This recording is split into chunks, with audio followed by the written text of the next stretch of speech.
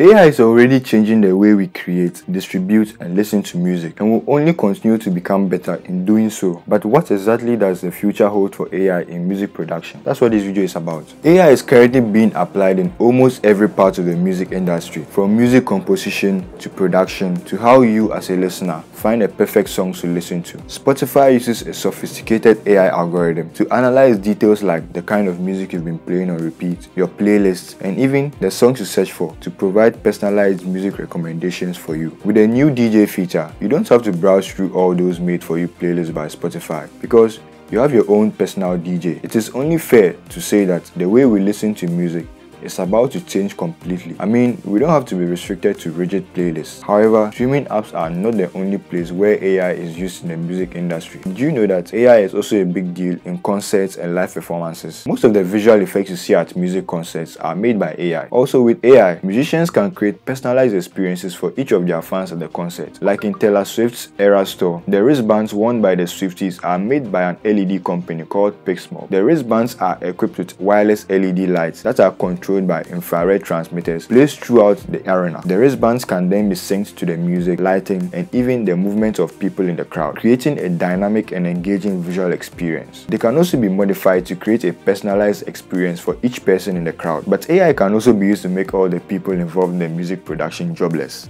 except for the person using the AI, of course. Multiple musicians have embraced the idea of using AI to not only help in their music production, but to take over the process altogether. Grimes is all in on music AI and has been doing a little experimentation with it herself. She has a collection of over 200 completely Grimes AI songs available for content creators to use on any platform. She has also launched a new AI voice software called ElfTech, which allows users to use her voice to create AI music. Another artist, Francois Pache, has produced the first completely AI-generated pop album, while Holly Herndon received praise for an album in which she harmonized with an AI version of herself. All this tells us is that a time is coming when we will just have to accept the use of AI in producing our music or have it replace us completely. Imagine if AI music was a genre on its own. However, one of the main problems many musicians have with AI music is how these algorithms are trained, because you can't be feeding my music into this software for free, right? While Grimes and others are very okay with AI and their voices being used to make music, others like Ice Cube and Snoop Dogg are very much against it. Ice Cube says he'll personally sue anybody who uses his voice to make AI music. With the AI Drake rap, it means that the algorithm must have had some idea of how Drake sounds and how his music also sounds. So this ethics and copyright problem with AI is a complex issue to work around. Ice Cube also added that people who use others' voices to make music should have to pay. So does it mean that it's okay,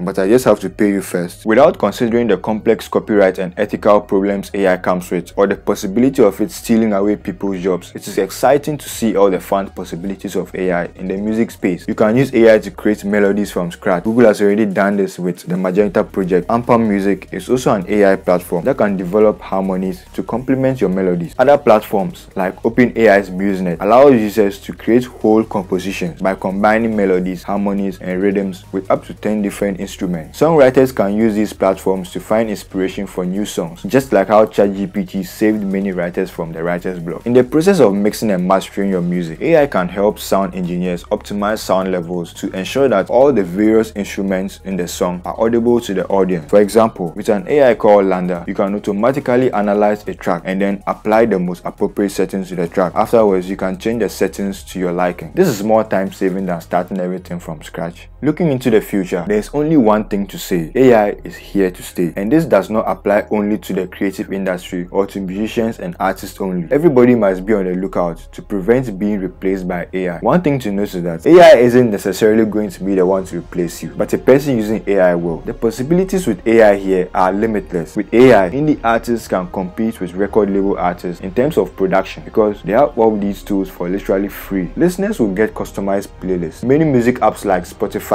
and Deezer already offer these kinds of playlists. But let's say there was an update that allows the music to change subtly according to your pace or heart rate while you were maybe jogging. That would be nice. Some people are of the view that AI music does not have the human connection that accompanies songs sung by a real musician. I mean, just think of it. Will you even recognize an AI generated song unless you were told that it was made by AI? The possibilities with AI are really endless if only the ethical and legal challenges of AI are addressed effectively. As AI becomes more powerful in the music industry, industry. We need to ask ourselves, what is the role and value of humans in the age of AI, and how can we ensure that we don't get replaced in our jobs? Do you think AI is necessary in music production? Let me know in the comments.